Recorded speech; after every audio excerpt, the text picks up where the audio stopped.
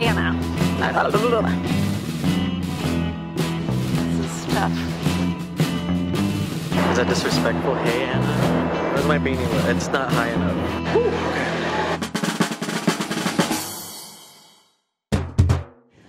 Anna, I'm dying to know what you think of Meghan Markle. I read somewhere that there were members of the royal household that were confused and upset that she woke up so early at 5 a.m. She's a normal Californian girl, gets up early and does yoga and meditates, and also sent a lot of text messages. I mean, what did they expect, that she was going to send messages via pigeon?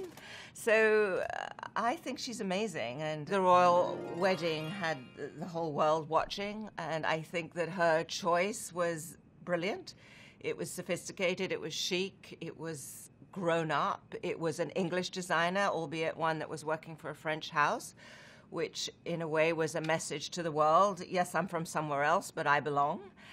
I thought she looked fantastic. The fact that she chose to walk down the aisle by herself, I also thought spoke for an independent woman. I think the picture of the Duchess of Sussex mother at the chapel at the wedding was so inspiring to so many women, men all over the world. I think the two duchesses, the young duchesses that they have in Britain, the Duchess of Cambridge and the Duchess of Sussex, are going to keep the royal family afloat, quite frankly.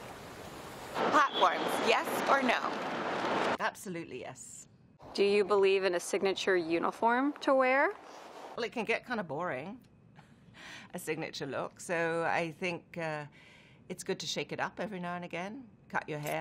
I'm probably the last person you should be asking, because I've had the same haircut for 100 years and I've worn my glasses for 100 years and I tend not to change. Women that I admire that have an amazing signature style are women like Vanessa Redgrave, whom you always see looking absolutely immaculate in shades of silver, grey, camel with beautiful jewelry, and it's just always appropriate. Or somebody like Lupita, who's taken such risks on the red carpet, but always has looked like herself. She's never not looked like Lupita, but is fearless in her choices when we're surrounded by so many celebrities that you feel are dictated to by their stylists and dictated to by what the press may think of them, and therefore end up in a strapless fishtail sequin dress that we've seen 5,000 times.